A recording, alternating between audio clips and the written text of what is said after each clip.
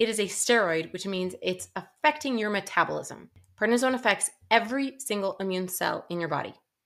So most of them, it makes them go down, but there's a few of them that it makes it go up. If you're having blood tests while you take prednisone, you'll notice that a lot of them look like they're going down, but one type goes up.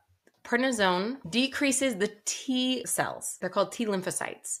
They go down, monocytes go down, macrophages, and eosinophils. And finally, basophils. All of those are going down.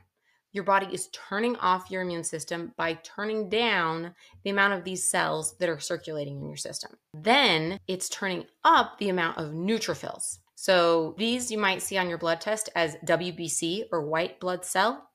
They are more than normal, and that's because prednisone is causing the release of these immature, like these little baby neutrophils from, for example, the lining of your blood vessels, and they are being released, and they're not as good at the job of being a white blood cell, but it makes it look like there are more of them when you get your blood tested.